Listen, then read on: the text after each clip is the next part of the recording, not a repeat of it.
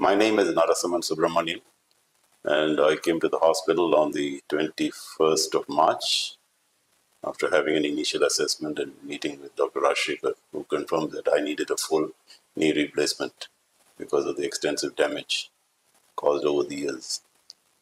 I was admitted and operated on the 22nd morning. And the operation was pronounced a success.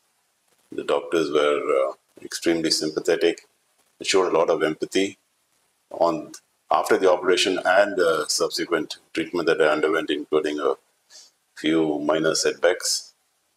And I must admit that the hospital has been excellent in all respects. The follow-up care in terms of physiotherapy, the medical staff, the nurses especially have been outstanding. They are young and enthusiasm and always available.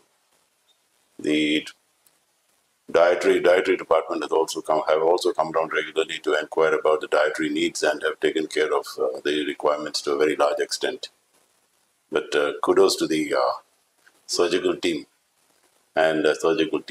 for their extreme care and the ability, and also being prepared to spend time and explain what the problem was and what needs to be done after care, and with the future course of action once I leave the hospital.